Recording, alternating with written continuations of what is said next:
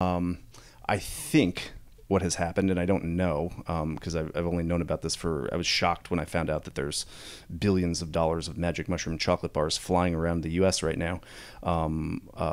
It's literally billions of dollars. It's billions of dollars. Yeah. Which is actually kind of comforting in the sense that you don't hear about a lot of problems. Right.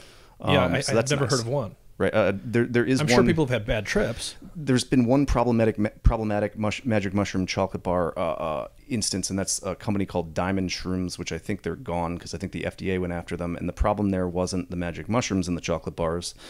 The problem was that they were putting all sorts of other stuff in the chocolate bars, and that stuff was dangerous. What was it? Do you know? I don't remember. It was sort of like shaking mom's medicine cabinet. Wow. Like stuff like gabapentin was one of the things that jumped out at me. Like, what? Why? Yeah. Why would you? Yeah. They were trying to put something in there. Something in there that cut makes it, you feel like and, you got your money's worth. Yeah. And, Yeah. you know, in exchange for that greed, right? They killed a bunch of people. Oh wow. Which, I mean, that's the problem. Yeah. So, I mean, that's my agenda with that whole area, in that, you know, at the very least, you need to tell the consumer what drugs they're getting and how much, right? Like, so don't lie. Yeah.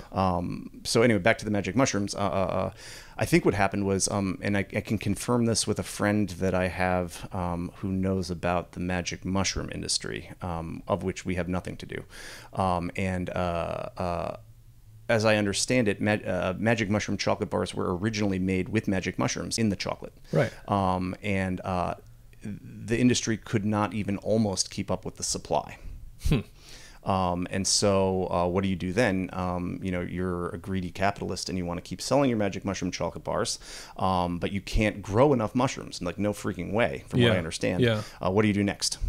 I gave the answer earlier. It's that you would turn to another prodrug of psilocin to put into your magic mushroom chocolate bars.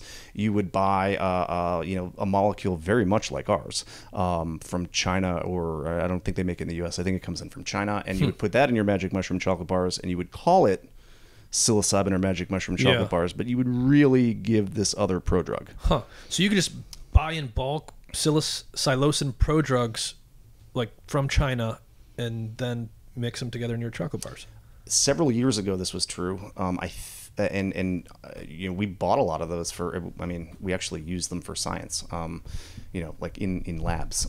We bought them as like actual research molecules, but there used to be a whole research chemicals market. And the quote research chemicals were really recreational drugs that you could buy on the internet. So you could buy, you know, psilocin prodrugs.